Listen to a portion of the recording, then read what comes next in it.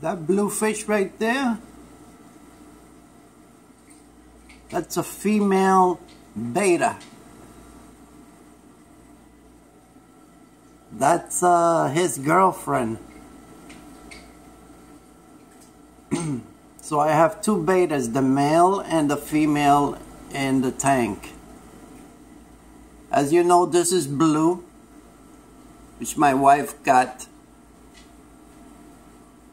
And she was going to put it in a bowl, and I decided to put it over here and see if he would get along with the other fish, and he does. He gets along very good. About a week ago, we went to Petco, and my wife fell in love with this one. And I said, well, I don't know if we're going to be able to keep them together. But she bought them anyway, since we already had a bowl to put her in, just in case.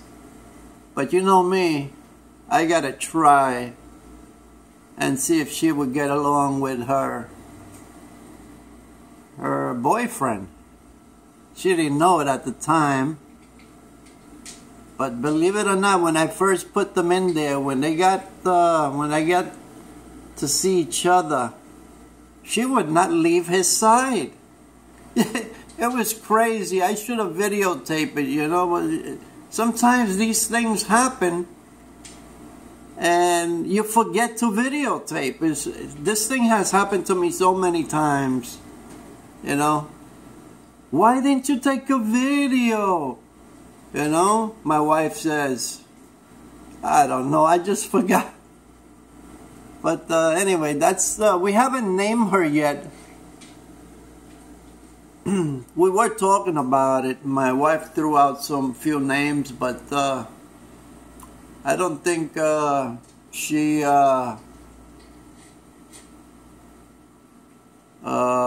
know, I don't think she picked on one particular one yet.